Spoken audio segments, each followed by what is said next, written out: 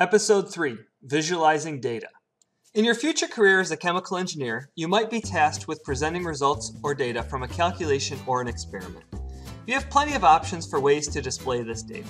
There is the data table, which I think you will agree is not a very effective method for fast and easy communication. Data is much more easily interpreted by expressing it visually, such as in a plot. Excel can make plots like this fairly easily. I have to forewarn you though, and I say this as an avid Excel user, that there are better software options for plotting data for professional purposes.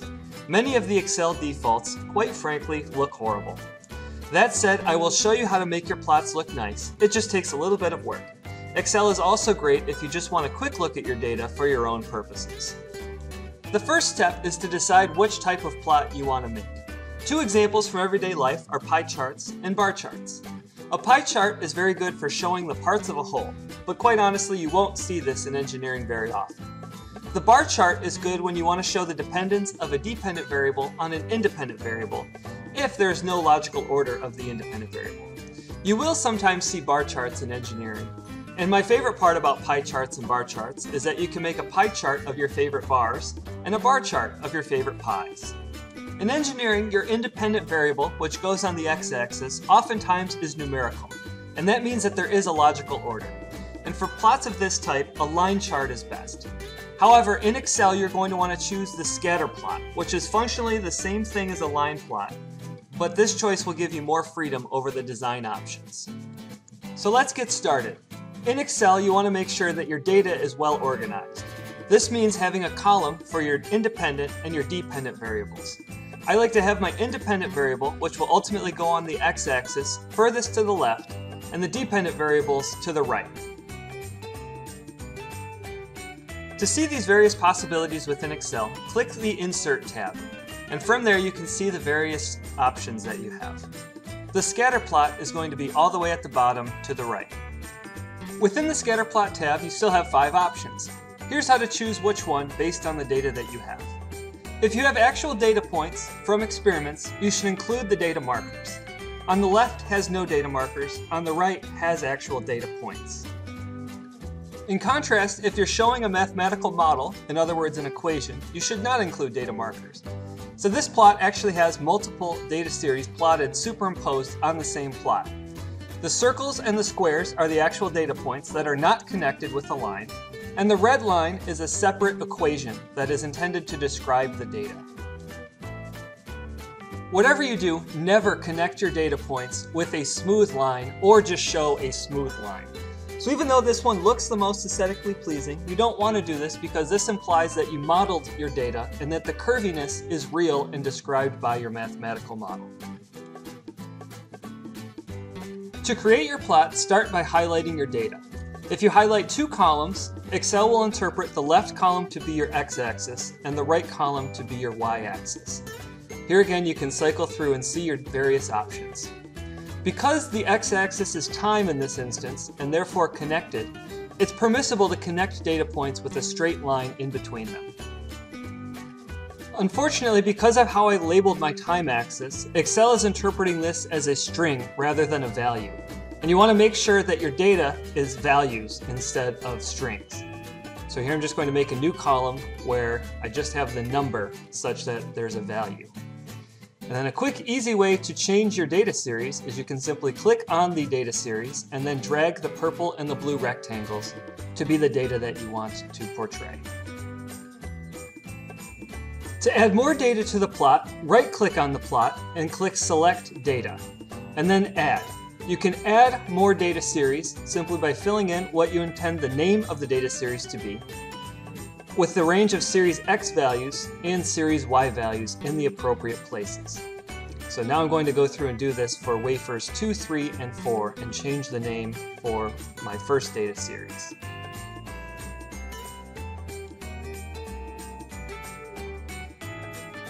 Once again, if you make a mistake, you can click on the data series and then drag to rearrange the data that you're showing. The purple rectangle is the x-axis values, and the blue rectangle is the y-axis values. With the plot made, now we can focus on making it look pretty.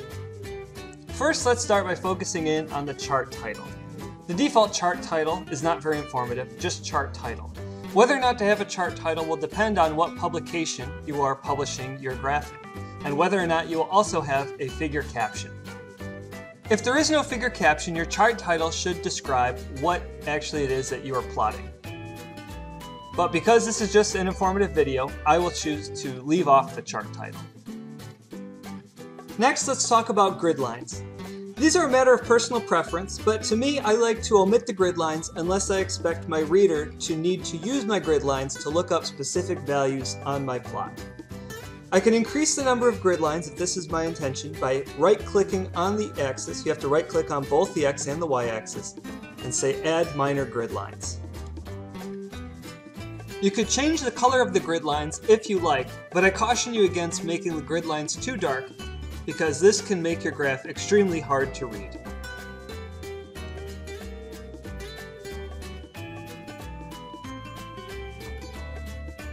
On the topic of changing colors, you can change the axes to be darker and bolder. This is a matter of personal preference, but I think that a dark, bold axis looks much better than a faint gray axis. You can right-click on the axis and under Outline, change the color to flat black, and also change the line thickness to whichever thickness you desire. You can make the dark black border go all the way around by formatting the entire chart area and clicking Outline and making the weight of the line the same thickness as the axis. Next, we need to add axes titles, also known as axes labels. Every chart needs these. Click on the green plus sign on the upper right-hand corner in order to add them. After you've added them, you can use the text editor to type in whatever your axis title is. Make sure that if it's a numerical measurement that you also include the unit.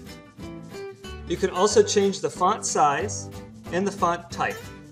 Typically, I like to use Times New Roman, but you can choose whatever you like, as long as it's legible and professional.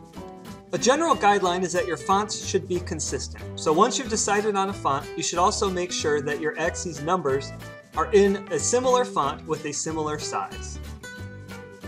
It takes a few minutes to do this, but this is time well spent. After you change the font, you might want to change the actual numbers that are on your axis. To do this, right-click the axis and select Format Axis. Axis bounds will set the minimum and the maximum number that appear on the axis, while units, you can change the numbers that appear in between. So the major unit will give you a number every time, and a minor unit will give you a grid line or a tick mark.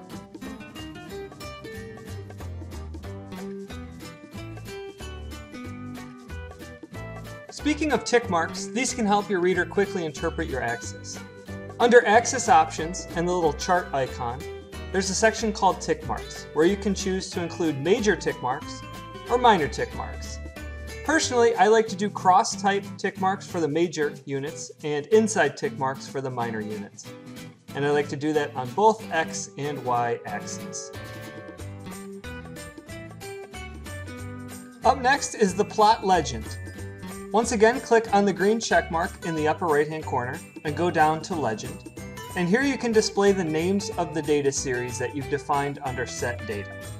This is very helpful for displaying what the individual data series are referring to.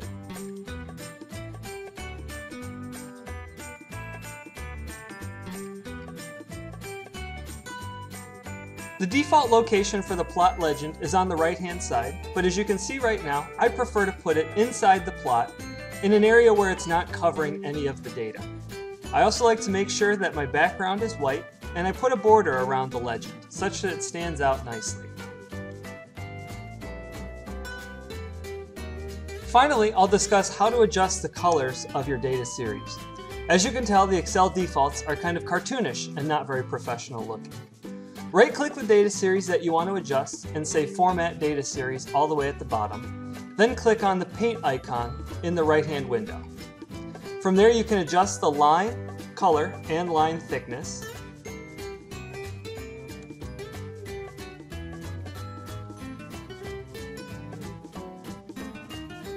One consideration that you want to be sure to make when you're choosing a color scheme is that you want to be sensitive to color blindness, so avoid putting red and green in the same plot.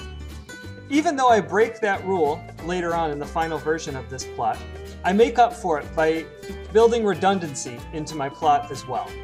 So you'll see that as I'm going through and making the markers different shapes, I'm adding another layer of a way that a reader could differentiate between the data series.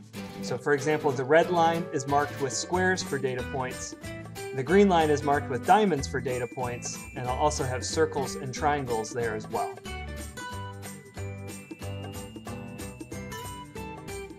And here you have it, the final finished product that you can be proud to submit to your supervisor or to your professor.